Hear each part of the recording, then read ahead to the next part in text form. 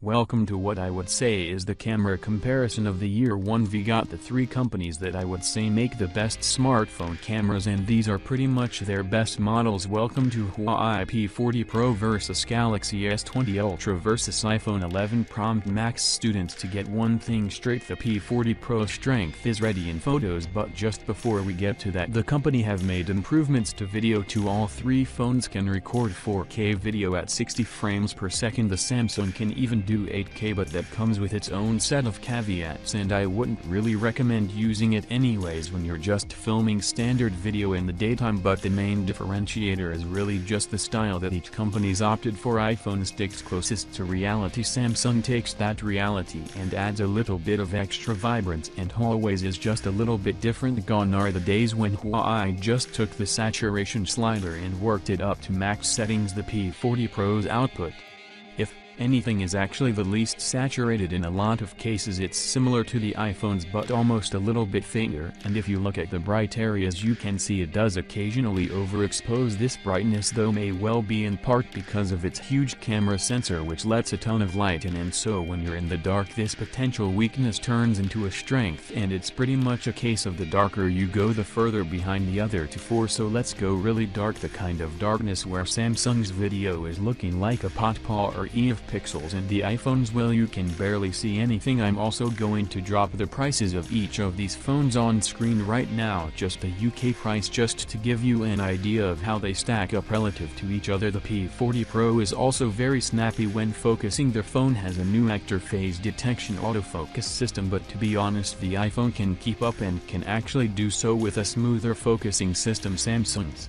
phone has improved since launch, but I mean it's not great, and here's some selfie video. It's kind of amazing. We've got smartphone for here that can take phenomenal video on their front cameras, and what are the first things you might be able to tell is that always dialed up the audio quality on their phones, and their eye noise reduction is now fantastic also. And this of things that always improved, you've got the fact that the company has really pushed the quality of its zoom and its ultra light, which you can see here, but they've both come in slight caveats. For example, Huawei was using an ultra wide camera built specifically to take cinematic video, then so the output looks great and really consistent with its main camera. Compare that to Samsung, where the quality falls and the phone kind of punches up the contrast to try and compensate. The trade-off for Huawei is that this ultra-wide isn't really ultra-wide. Okay, the zoom cameras add an even more interesting layer of complexity to this, because before we and Samsung are fantastic, this right here is at 6 times magnification, and if you take a look at the ducks here you can see that Huawei's even edges out Samsung's space zoom. Or if you one of those people, you could just screw it and zoom in 15 times, and it's cool that you can do that and still get, well, I wouldn't call it sharp video, but a serviceable video. The iPhone keeps it together but is noticeably less crisp than the other two. But here's the twist: you could argue that for most of the time you zoom you'll probably be zooming 2 to 4 times, and in those cases you'll actually get better quality from the iPhone. With the other two are not quite magnified enough to activate their telephoto cameras, so at this stage they're forced to just using digital zoom with their main cameras, and it's not pretty. Now almost every clip you've seen so far was actually taken handheld, so you don't need telling. The stabilization is a plus on all three of these phones, but what if you stopped moving? Well, if you're filming at 4K resolution, a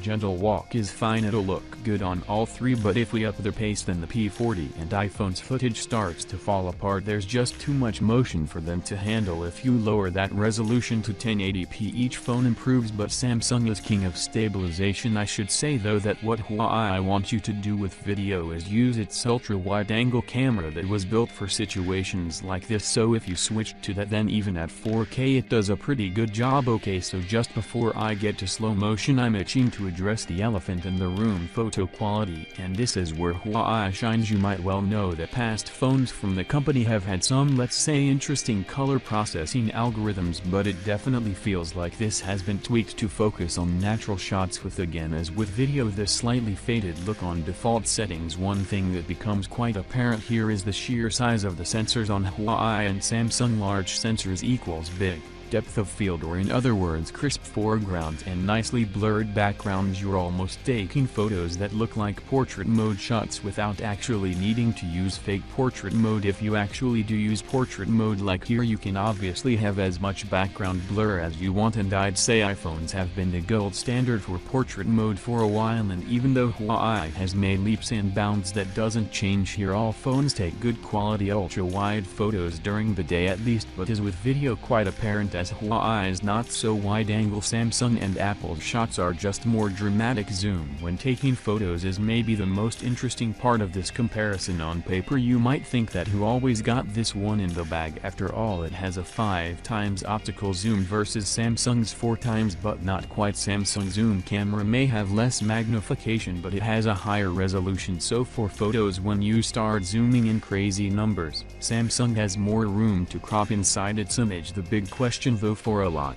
of people is which one captures more detail. The Huawei has a 50 megapixel main camera, Samsung has a 108 megapixel one, and Apple 12. So if you take a max resolution shot on each and crop all the way, and the result is about what it sounds like on paper. But here's the thing, almost all the time you won't be capturing max resolution photos. They take time to process, they suck up a ton of your storage, and they have less dynamic range. So by default all phones are set to a much lower resolution, 12.5 megapixel on Huawei and 12 for the other two. So in terms of general photo detail there really isn't that much in it. But wait, there's another twist. A lot of the photos I take, and I'm sure are the ones that you take, they're not in ideal lighting conditions, and as soon as you start moving away from daylight, hallway steamrolls. If we crop into this shot here, there's an immediate difference in how much information is being captured. If we go darker, that trend is somewhat exaggerated again. This is not using the night mode on the phones, just auto. The only thing I would say about Huawei is that it sometimes can slightly overcompensate on cool tones when shooting in low light. What about night mode then? So each of these phones comes with a night mode that lets you hold them steady for a few seconds and capture more information. And to give you an idea, this is that same photo taken using night mode on all three. Back to normal and night modes, you can probably tell the iPhone sees the biggest immediate gain from this piece of software and will always barely change.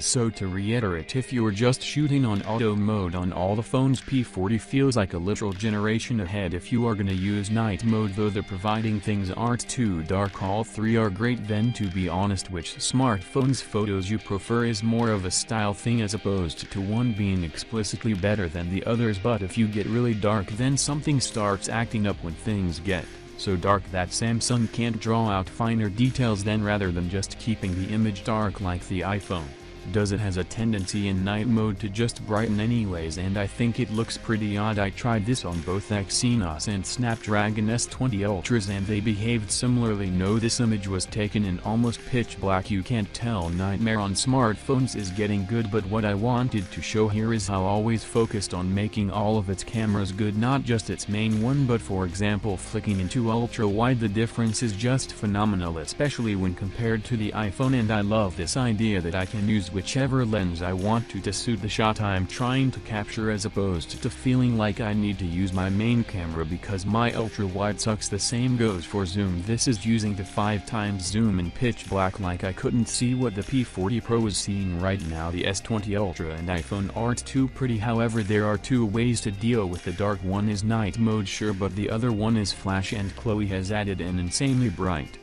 flash module onto its phone. Of course bright is good, but if it's too bright and the software doesn't deal with it accordingly, you end up with photos like these. The camera tends to severely underexpose to try and compensate for the extra brightness. The detail is still there. If you manually brighten it, it looks good, but no matter how hard I tried to take this photo, it would always come out dark on Huawei. Alright, let's slow things down for a minute. Literally all three phones can take slow motion footage to varying degrees. You've got continuous slow motion up to 240 frames per second, and I think on balance the iPhone takes the nicest looking slow motion footage, but the other two can do something that the iPhone can't: shoot bursts of super slow motion footage. And you're only telling that the P40 Pro has inherited the frankly nuts super slow motion from the May 230 Pro last year. It's so slow it is unreal. You could almost say it's borderline boring to watch, but with this kind of frame rate, your entire perspective on the world is different. Apple and Samsung also also lets you take slow motion on your front cameras. It's cool to have. I guess I've not used it once outside of a testing environment, but that brings me to the front cameras generally, and it's never been a closer battle when it comes to selfies. Huawei edges out on detail, but for most people I don't think that's a biggie for front-facing photos, and they've all got an awesome selfie portrait mode.